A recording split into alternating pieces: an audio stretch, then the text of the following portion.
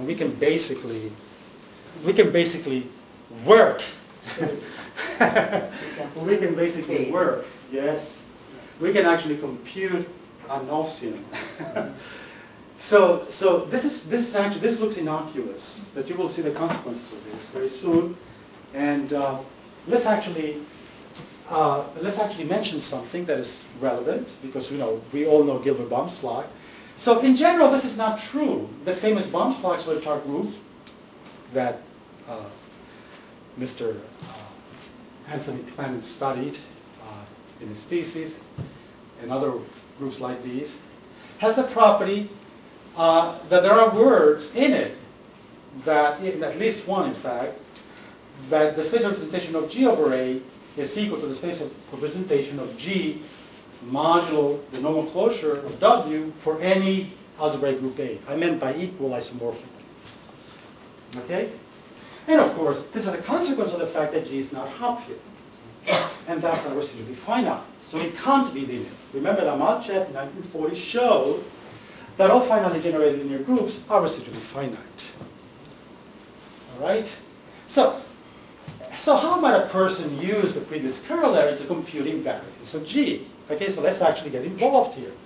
Let's actually get our hands dirty. And I'm going to cite one of your theorems soon.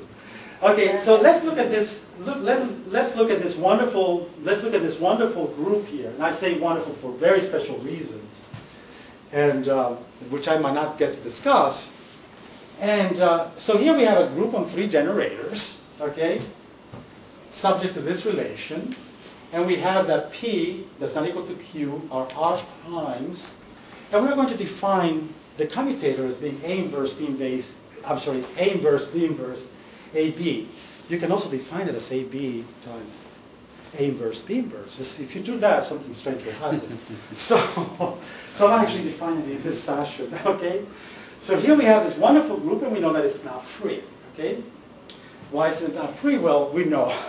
I could say something wild like, well, it's of cohomological dimension 2, but I don't want to deal with that.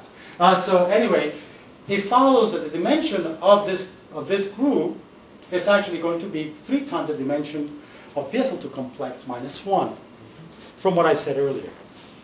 Because the word W is not, okay? The word W is not, it's not trivial, okay? And this is the consequence.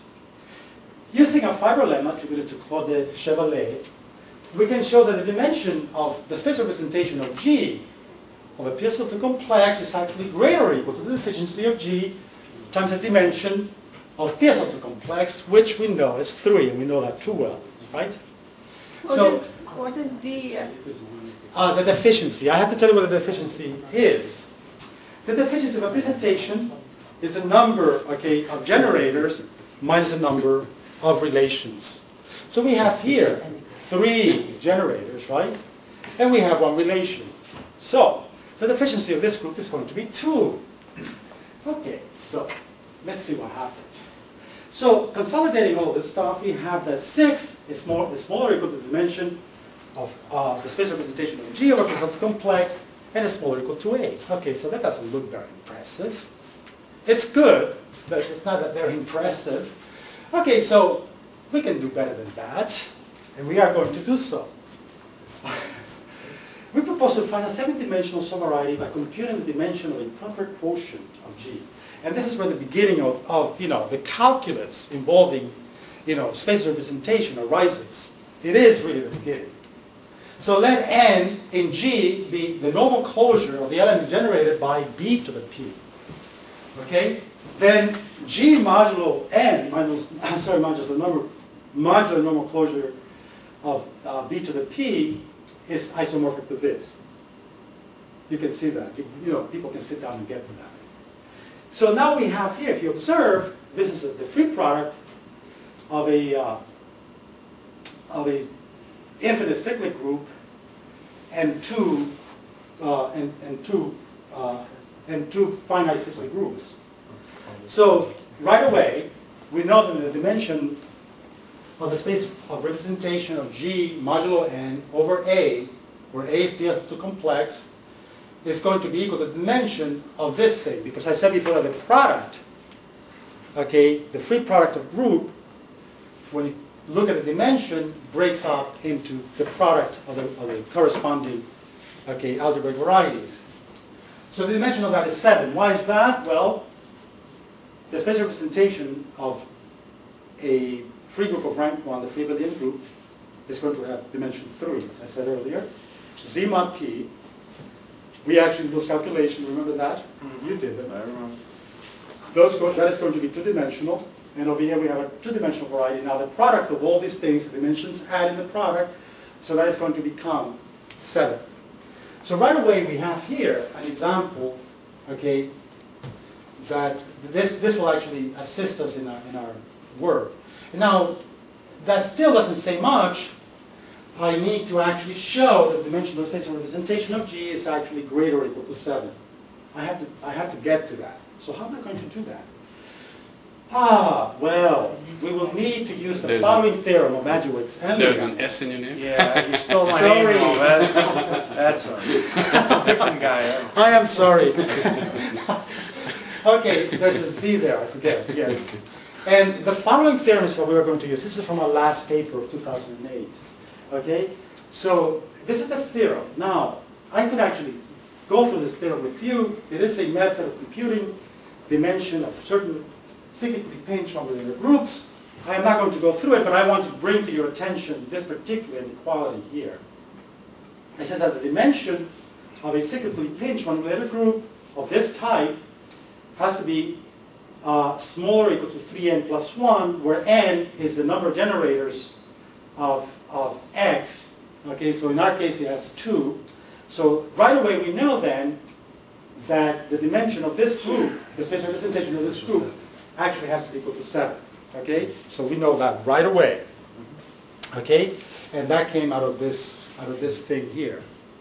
Okay, now something else I wanted to tell you is that Madgowicz and myself show that the spatial representations of these groups actually have to be reducible. So right away you obtain another invariant of the group that we began with, G, and that is that it is reducible. You could actually count it. We actually delivered a formula to the mathematical community through the internet that they can use to count that if they actually want.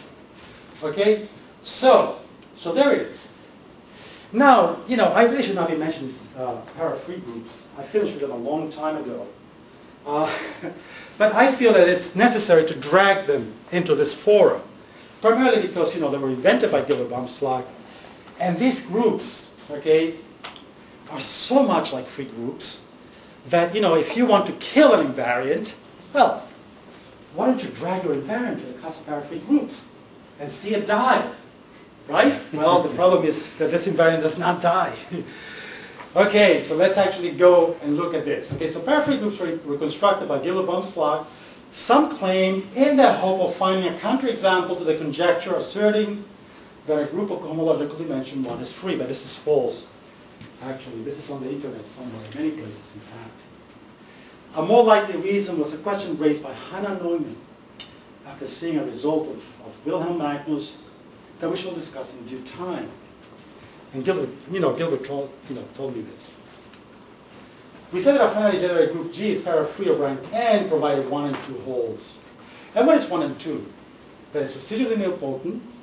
Okay, that means that given any non-trivial element in the group, there exists a homomorphism of the group between the potent group that does not kill that element. Okay, does not send it to the identity. And the other thing is that it has the same lower central sequence as a free group of rank n. That is, that this thing here is isomorphic to the lower central sequence of a free group of rank n. Now this is where Hannah Neumann comes in. Wilhelm Magnus, in his work in the 1930s, showed that, okay, if a group G is n generated and shares this property with a free group of rank n, then the group G has to be free.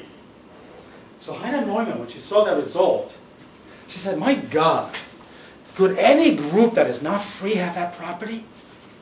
So, Gilbert Baumslag heard this, and he went to work. Because there was a conjecture running around at the time that, a group of homological dimension 1 was necessarily free. So he went to work on that, but that was the motivating reason for it, okay? And if you notice here, this is an infinite number of invariants. An infinite number of invariants for a non-free, a non-cyclic free group, or, okay? Sorry, here, this is what I mean. Okay, so now let's define the deficiency, because this is important for us. Magnus's work only involved the property 2. Well, Magnus Later, he proved that he proved so many. They were residually important. But he was really only talking about the property 2. Yes, he proved that. Yeah, General question from yes, but that was the motivating factor, the launching reason for, okay, the invention of the class of Parafree groups, which is a very fabulous class of groups. We don't even know if they're hyperbolic. We don't even know if they're linear. We don't know a lot of things about them. These are all important questions that have to be answered at some point. So now let me define what the deviation of a Parafree group is. The deviation of a Parafree group, G, is M minus R, where M is the minimum number of generators necessary to generate the group, and R is the rank of the free group that it shares the lower central sequence with. Okay? So there we are. Okay, so, and let me just say this because I want to drag you into algebraic geometry as soon as possible. A direct result of Magnus' investigations is that a Parafree group of rank n is free if and only if it has deviation 0. Okay? Now recall that an n-generated group G is free if and only if the dimension of the group G is equal to 3n. So it follows that if G is an n-generated Parafree group, then the deviation of G is 0 if and only if the dimension of the spatial representation of G is equal to 3n. So we have dragged this thing into, into an invariant of algebraic varieties. Okay, in other words, up to isomorphism, a finitely generated Parafree group of group G of deviation 0 is determined by an invariant of an algebraic variety, namely the spatial representation of G over A, and its dimension. Okay. So let me actually cite some properties of Parafree groups so that you can actually be convinced that they are extremely close to free groups. Okay, so they're very similar to free groups because of this. They agree with a free group on an infinite number of invariants. Infinite. Okay? So they are, for example, residually finite, Hopfian, torsion free. Okay? Even in 1975, Urstanbach and Gilbert Baumslag show examples of non-free Parafree groups, all of whose countable subgroups are free. Now, for those people that are new to, to group theory or something, I don't know, remember that subgroups of free groups are free, So now we're going to drag an invariant into this class of groups. And the invariant that we're going to drag in is the function n sub d of r sub a of g. And now we're going to work in SL2 complex because we know by Sanov in the 1930s he showed that every free group's embedded into SL2 complex. So because we're studying a class of groups that is so close, okay, to free groups, we're going to compute these invariants in a group where all free groups embed, okay? So we're working there. So what is this invariant n sub d of r sub a of g? This invariant says, suppose that you're an algebraic variety. N sub d says to you, hello, how many irreducible components of dimension d do you have? Suppose that your dimension is 5 and d is 7. You're going to say, I have no irreducible components of dimension 7. So this is an invariant. This is a question that is being asked of algebraic varieties. Okay? So here we are. So we're dragging this invariant into the arena of group theory, finitely generated group theory. Okay, and so let me compute the invariant for the spatial representation of a free group. Well,